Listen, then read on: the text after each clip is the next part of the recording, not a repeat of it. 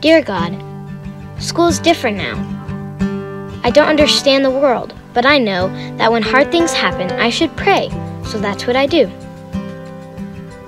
I pray that we can keep learning, whatever that looks like, and that we'll be together, even if it's in a whole new way. God, I pray as we step into the unknown future that you continue to show me things about myself and life, things I can't learn in books. Be with me, God, no matter how this year unfolds. Help us, God, to do our best every day. Even when every day isn't what we thought it would be. Keep us safe and keep us learning, one day at a time. Thank you, God. Amen. Amen. Amen.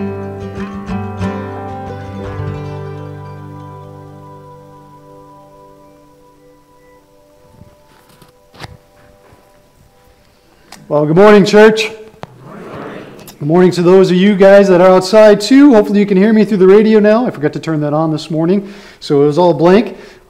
This week we'll be praying for those that are heading back to school. Some down south, I think in Grand Rapids and that, have already headed back to school. Some people are doing school online. I know our kids have the option of doing online or doing in person. We're going to try in person and see how that goes. But, you know, this is such an odd thing, isn't it? I mean, usually, you know, we can tell our kids, well, yeah, you're going to be fine. We've been there before. We went through it too. We haven't been through this. Our kids are going through something that we've never experienced ourselves, aren't they? And that makes things a whole lot different. So let's be praying for our kids as they head back to school for their safety, but for their engagement, for the teachers as well, who are going to be doing both online or in classroom. It's going to be a unique year, and give a lot of grace and patience because we're all just figuring this thing out. Amen? I am feeling great this morning, and this morning I want to also recognize those that are going to be watching online as well, and those that have been more disconnected because this has been a lengthy period. And so I've got some guys that I pray with in the morning before church, and we've been praying for those that haven't been able to make it to church.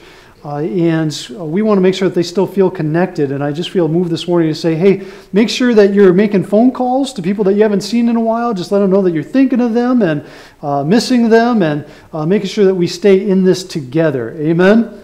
We are the church, and we got to come alongside of each other, and we're all in different positions, different predicaments. And so for those that aren't able to be a part of the community on Sunday morning or during the week, we want them to be able to know that they're missed, they're loved, they're still a part of our community, and we can't wait until we can all gather together. But until then, we'll reach out to each other, and that's what we've got to do.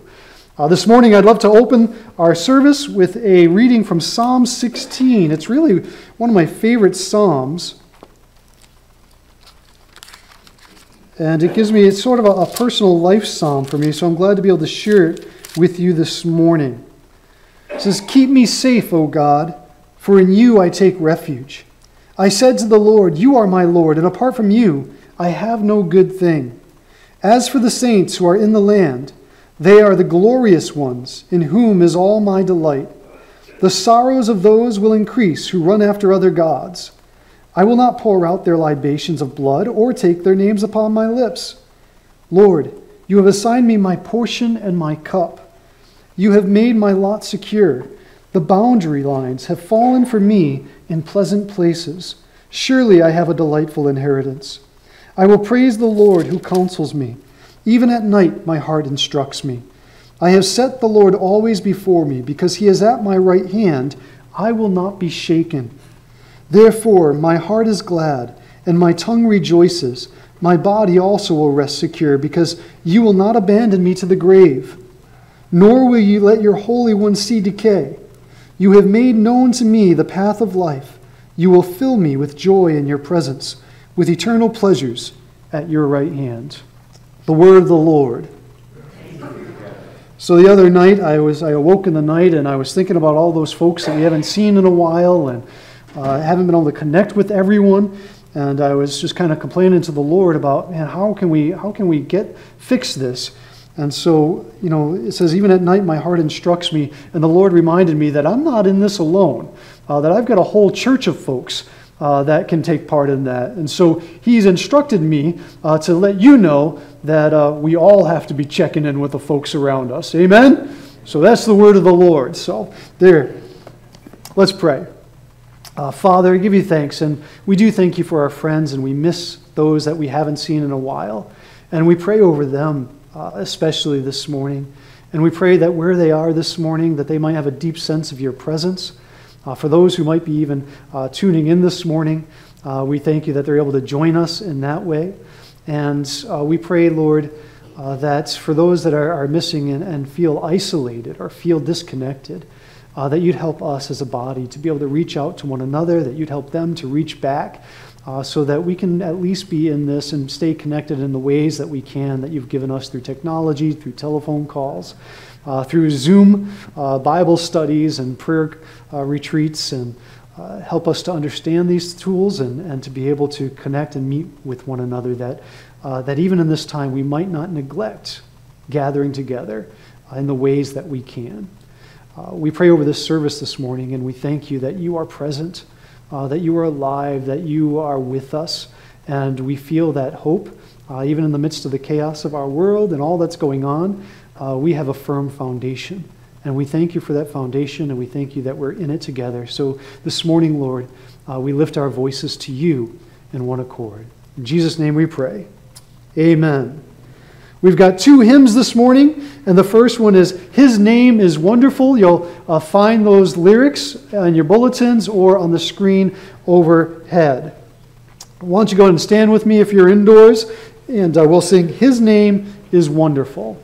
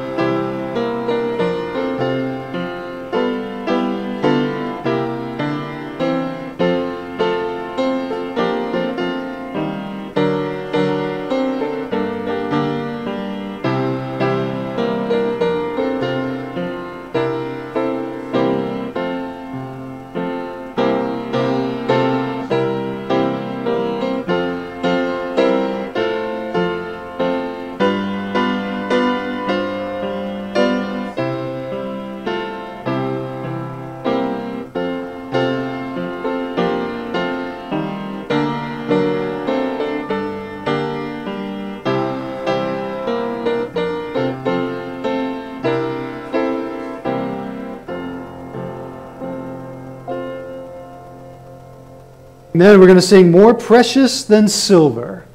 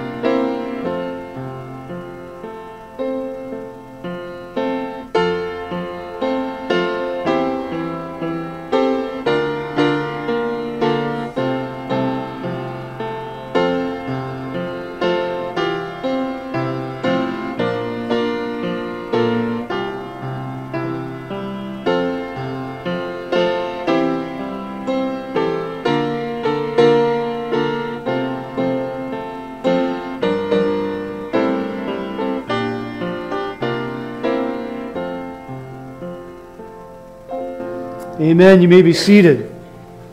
Last week I didn't notice until too late that I totally missed the congregational prayer, and quite frankly I felt like something was missing that day. So thankfully this morning it has come to my attention, and I want to be in prayer and give you some updates, but also take in some prayer requests this morning too.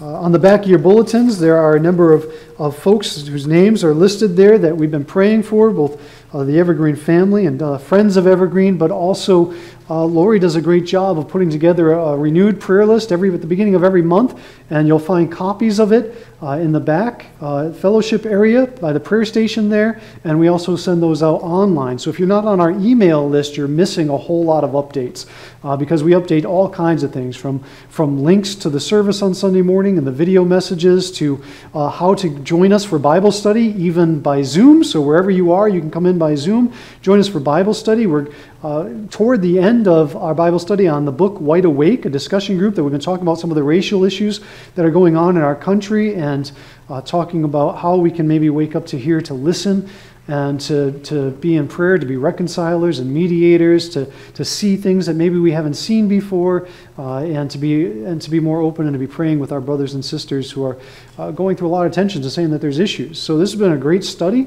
and we'll be moving into another study in a couple of weeks on Wednesday night by Max Lucado. It will be a video study, and it's on his book Jesus, but we'll be hearing from him. So 19, 20-minute videos that if you're on Zoom, you'll actually see it right on your screen, and then you'll be able to join in the discussion that follows. So we'll have a study guide, and we sent out information for that. And also when we do our prayer retreats, extended prayer retreats, which I hope to do more often, you'll be able to join in on Zoom, or you can come in person. So both options are available, and it's been actually a lot of fun to be able to be connected in that way. So we're finding new ways to connect and continue to journey with one another. This morning, I want to continue praying for Betty Kampfeist. Talked with her this week, and she had a knee replacement surgery, and her therapy is going well. She says she's not feeling too much pain, except for when she goes through therapy. And so we'll also be able to send up things, updates on that. We do through the email as well, and you can find out what different needs are too. Sometimes there are needs for things to borrow when people go through surgeries, whether they be walkers or other equipment, and we're thankful for those that have been able to be there, and Betty gives her thanks for those that have been walking with her through this and lending her things that she didn't even know she needed until now. Grateful for these guys that had COVID, had minor symptoms, but are back with us now and are COVID free and able to. So we're thankful for Bob and for Zig and for Jack Weibiga, and Jack put in the new security cameras, him and Larry Lampin the other day. So we're thankful for all that takes place behind the scenes here yet. And Bob was able to be a part of that. In fact, Bob is going to set them up so we can do the video capture now on those things. So we're learning new things here at Evergreen, I'll tell you. And also Terry, that we've been praying for, he's on the first responders and fire department. He is home. He's doing a lot better. He did have to come home with an oxygen tank, and he had COVID and had more severe symptoms. But we're thankful for the guys on the team that have been surrounding him, and for those that aren't even on the first responders team that have come by, and I hear they're getting ready to split some wood for him because he wasn't able to catch up for that. So we love the way the church is reaching out. Vern is doing well. He's back home. His daughter was with him, and now his son has taken over. But he is dealing with an infection or bacteria that he's being treated for and putting ointment on each day. But he actually has a piece of his skull that is missing right now. And until this bacteria is completely gone, they won't be able to put that in. And it's about a 3-month process. So continue praying for him. He really wants to come to church, and his family and I am telling him this is not the time. You need to be careful right now. And so he says to say hi to everyone. He's thankful for all the prayers. He's thankful for all the phone calls. He's thankful for the cards that he's getting. And he says that he loves you guys, and he wanted me to say thank you to you on this Sunday morning. So I have done that. Let's continue in prayer. I talked to Hank and Judy the other day, and they're doing well, but they have some chronic issues that keep them from being able to come to church.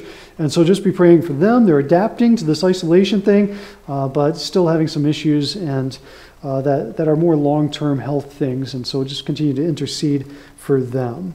Any other praise reports or prayer requests or updates that you have that we can be praying alongside of you with as a church family this morning?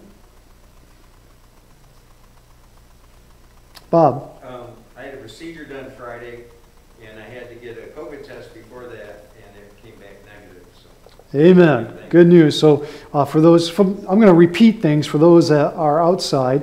Bob Way had another test for COVID, came back negative because he has a procedure he has to undergo. No, I already did. Friday. And it went well, and he had to be COVID-free for that. So yeah. Good. Excellent. Praise report. All right, any other praise reports or prayer requests? Sandy? Yes, Tuesday we had the fresh food distribution. Thank you for all the people that helped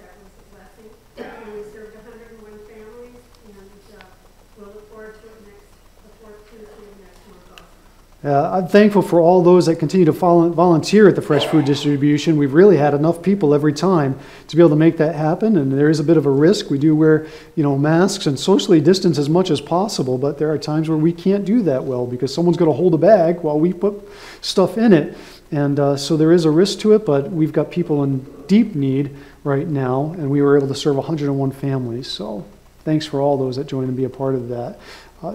Yes, Lorraine. Our granddaughter is pregnant with her third baby. Thought she had a miscarriage last weekend. She had quite a bit of bleeding, but it turned out it's a hematoma. And the baby is alive. Okay. But it's still, we're still praying that hematoma goes away and that everything goes well with pregnancy. Okay, and what's your granddaughter's name? Aaliyah. Aaliyah? So we're praying for Aaliyah, who is pregnant with child and went through the scary process of thought that she had a miscarriage, but it doesn't. She has hematomia, which I don't know exactly what that is, but we'll be praying that that resolves and has a healthy pregnancy and a healthy delivery.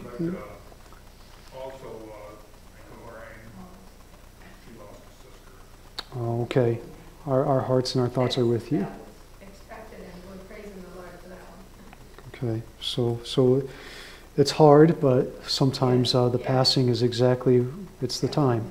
So praying, we'll continue to pray for the extended family as well, just in missing her and saying goodbye for Lorraine's sister who went to be with the Lord. Okay. Any other praise reports or prayer requests? John. Our next door neighbor in Battle Creek has been confirmed with cancer. His name is Mike. He's going in for his first step tomorrow for surgery. Okay, surgery tomorrow for cancer. All right, he's at the beginning of this journey, and we'll pray that they're able to be able to get it all out, and he'll have a clean bill, a clean slate there. But we'll be praying with him through this. Absolutely. All right, any other praise reports or prayer requests this morning? Zeke. We start college tomorrow. Yes, so pretty exciting. The older kids are doing a program through their school in Scottville with the community college, and so they're doing courses in both now, and they start tomorrow. So we'll be praying for all the kids that have started or are going back to school. So we're excited for you guys, and it will be different. We know that, but we believe that you guys can adapt. And Sandy.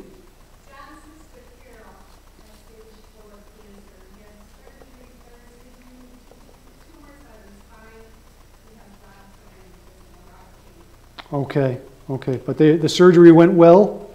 All right, very good. So we're praying for John Decline's sister, Carol, who's stage 4 cancer, had surgery went well, but a lot of pain. So we'll be praying that pain lets up, and we'll pray for her as she continues on this journey, this difficult journey.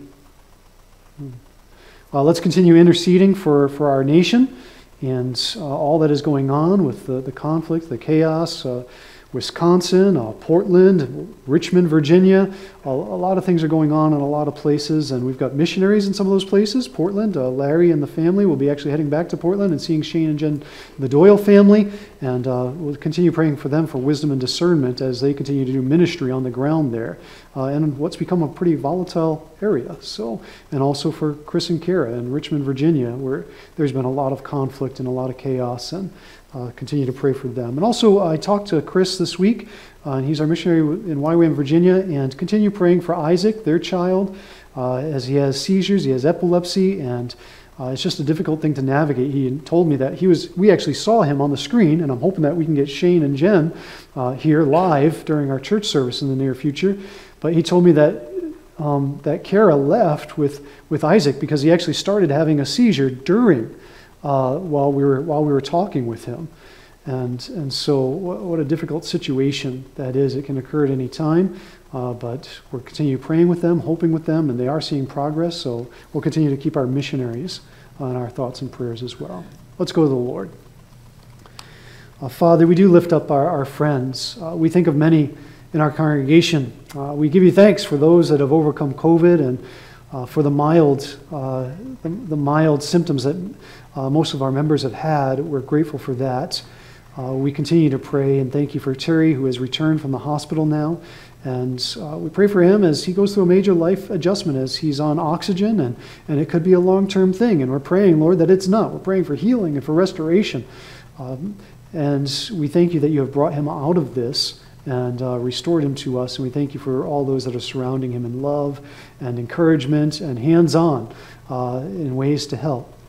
We pray for those that are recovering from surgeries. We think of friends within the congregation, friends of the congregation like Betty, and we think of John's sister Carol as she's coming through, and Mike, who has his first surgery and is just beginning to deal with cancer. We pray for healing and for restoration, for just a great spiritual foundation and encouragement and a peace that surpasses all understanding.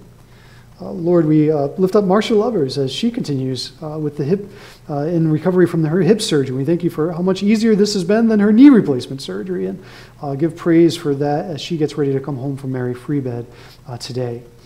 Lord, we lift up friends of the congregation also that are going through issues that we're not privy to, things that are personal, that they're going through maybe silently, and we just pray that we all know that you are the God who is with us, and that you help us navigate relational issues, that you help us navigate spiritual issues, that you help us navigate physical issues that we go through, that you help us navigate some of the mental issues, things like dementia that some of our loved ones are experiencing, which are especially difficult during this time. Just trying to understand why we have to wear masks again and again each day is especially difficult and confusing. And so we thank you that you help us navigate through these things, that you give us the grace we need. We know that we are in a broken world and that we experience many of its brokenness, and it makes us long for restoration and long for the return of Christ all the more. Lord, we lift up our community, and we pray for these kids that are going back to school. And we pray for the teachers that are trying to do things in new ways, and no doubt is very stressful and very difficult as they navigate and try to juggle multiple platforms. And for our kids who are going through something that we haven't gone through ourselves before, going to school in the midst of a pandemic, wearing masks, trying to know what it means to socially distance while engaged in their studies and friendships. And so we pray for them. Pray for the Foisey kids this morning, and I thank you that they get to do this dual program, and it's exciting for them, but also challenging during these times. So give us the grace that we need. Pray for our college kids that are going to college for the first time and are maybe doing it online, which isn't the ideal that they wanted to do. They wanted to be in person. They wanted to have that experience. For those that are having that experience, but it'll be very different than what they anticipated. And we pray for those that are working in difficult circumstances and situations, all of our first responders, our medical teams. We pray for our police force, who are especially under a lot of stress these days, well, with all of the political situations and the hurt feelings and the frustrations. And we just pray for their protection. And we pray that you help grow us as a nation and our understanding that we might be able to sit at the table and listen and hear one another and be able to see through one another's eyes. We pray for our nation as well, as we are in the midst of one of the most volatile political times that we could possibly be in, and a whole lot of maybe exaggeration on each side, telling us how important it is and how much this depends on a certain man being elected. And Lord, help us not to ever give in to that. Help us to know that you are our rock and our fortress, and that our future is in your hands and in the hands of no one man. And help us to trust that you are with us no matter what, no matter who's elected, and that you will help us to be able to come together, and that there's only a way forward when we come together in you, and we reach across as the people of this nation, that we reach across and are able to find ways to sit at the table together, even as Jesus Christ found ways to sit at the table with religious leaders and with sinners, and to be able to bring us together and show us the way forward, which is an unusual way indeed, but it is the way. We lift all these things up And we know that it's only by the power of the Holy Spirit at work within us that any of this has any hope or possibility. And we thank you that you have brought us through in the past. You've brought the church through in the past. You've brought nations through in the past. And even when nations rise and when they fall, one thing has been certain, that Jesus Christ is still Lord of all, and he still sits on the throne, and we still worship you. Let's pray the Lord's Prayer together. Our Father, who art in heaven, hallowed be thy name. Thy kingdom come, thy will be done, on earth as it is in heaven. Give us this day our daily bread, and forgive us our debts, as we forgive our debtors. And lead us not into temptation, but deliver us from evil. For thine is the kingdom, and the power, and the glory forever. Amen. Amen. All right, at this time, our kids that would like to go to Sunday school are dismissed for Sunday school this morning. And who is our Sunday school teacher this morning? Miss Faith. Miss Faith, thank you.